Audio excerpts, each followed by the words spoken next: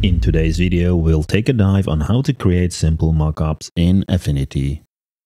So the first thing we need to do is to get our image into the mockup document. We can either drag and drop this or use the place menu item from the file menu. I'll just use a simple red fill for now. After selecting the file, we can now drag and click to set the size we want for our imported image. Once we have our image in our document, we need to make sure that the perspective aligns with the mockup. To achieve that, we can use the Perspective Live filter. First, I'll do a quick and rough perspective correction. It definitely is not going to be perfect, but because this is a live filter, we have the possibility to fine-tune it. To fine-tune it, I'll select the image layer and lower the opacity to make the image we imported semi-transparent. Now let's open the perspective filter again and zoom in to each corner to adjust the nodes so that everything fits perfectly with the screen. Even though the perspective is now correct, we need to make sure the rounded corners and the notch of the screen are correctly shown on top of our mockup image.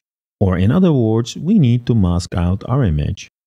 In most of the mockup designs, the area that needs to be replaced is in one color, just like in this image. We can select our background image with the laptop and use the Flood Fill Selection tool to select the screen area. The Flood Fill Selection tool can be found under the Select Object tool. While the background image is selected, click on the screen and this will create a selection. With the selection active, we now need to select our perspective corrected image and hit the mask button from the Layers panel. This will create a mask for us. Awesome, that looks pretty cool. We can deselect the selection by pressing Ctrl or Command D. In my case, the mask looks pretty good, but sometimes this will not be the case and you probably would need to expand it a bit. Here are two ways of achieving that. First, we can use the maximum blur filter. After we add the maximum blur, we can drag and drop it onto the mask so that it gets applied only to the mask. When we increase the radius in the maximum blur dialog, notice how the mask grows. So this is a very quick way to fix your mask. Optionally, you can add a tiny bit of blur to the mask for a softer transition. We can also use the selection options to grow the mask. Let's first show the mask by Alt or Option clicking on it in the Layers panel. With the Flood Fill Selection tool, we can select the mask area and then use the Pixel Selection option from the Pixel menu and choose Grow or Shrink. We can now grow it with 1 or 2 pixels depending on the gap you have. Optionally, we can feather it by again using the Pixel Selection menu item and then using the Feather option. Let's use a feather of 1 pixel. This will make sure we have a nice gradual mask. The changes we just did were only applied to the selection. To apply the selection to the mask, we first need to make sure we have selected the white color and then use the Fill with Foreground Color from the Pixel Filters Colors menu. Notice how this expanded our mask and feathered it. Pretty awesome. When we zoom in to the end result, we get a very nice smooth mask that blends very naturally. These are the two main methods on how to grow your pixel masks. Instead of using a pixel mask, we can also use a vector mask. We can either trace the screen area manually or use the trace function in the new Affinity. I'll make a duplicate of the image with the laptop and apply the image trace option from the vector menu on this copy. As you can see, the trace is not perfect, which means we probably need to manually fine-tune it after the trace. For the trace options, setting the edge threshold to 100 and the fitting tolerance to 0 gives the best result. Once we trace the image, we can copy the screen curve and remove the rest of the curves. As expected, this screen curve is not perfect, so let's fine-tune it. I'll give it a yellow color to clearly see the difference between the curve and the actual image. Now with the Node tool, we can fix the curves to get an exact match with the screen.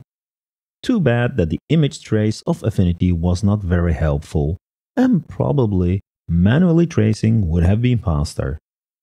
I wish they would introduce the possibility to convert a pixel selection into a curve. Anyway, after we fix the curve, we can now drag and drop it on our image icon and it will become a vector mask. Pretty cool. We have been focusing on masking out our imported image, but we can also work the other way around, which is actually my personal preferred method. Instead of masking the image, we can also mask out the screen from the laptop image. I'll move the laptop image to the top so that our imported image is below it. Just as before, we can use the flood fill select tool to make a selection from the screen and use this as a mask for the laptop image. When we apply this, only the screen is shown from the image, but actually we want the opposite. Everything except the screen should be shown. To achieve that, we can just invert the mask we created by pressing Ctrl or Command-I keyboard shortcut. Let's zoom in to take a closer look. That looks pretty good. I'll remove the mask and show you an alternative method which in some cases might work better. Instead of using pixel selections to create a mask, we can also use a luminosity or a hue mask. Let's press the Alt or Option key while pressing on the mask icon. This will open up a pop-up menu with a list of masking options. Because the screen is white, I'll go for the luminosity range mask. But if you have a green screen, a hue range mask might be a better fit.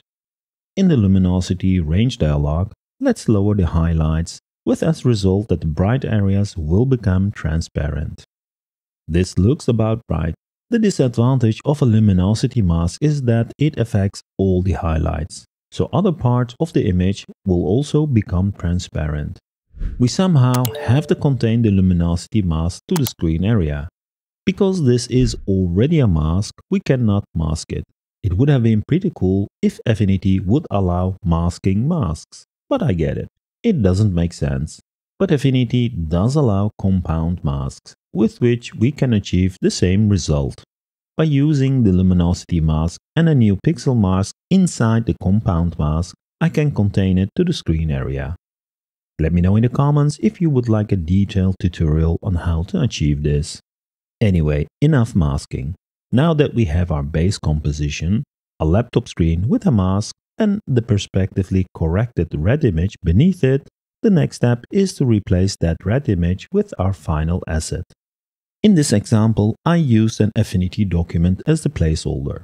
The significant advantage of this method is that by selecting the layer and clicking the Edit Document button in the toolbar, Affinity will open up the embedded document in a new tab.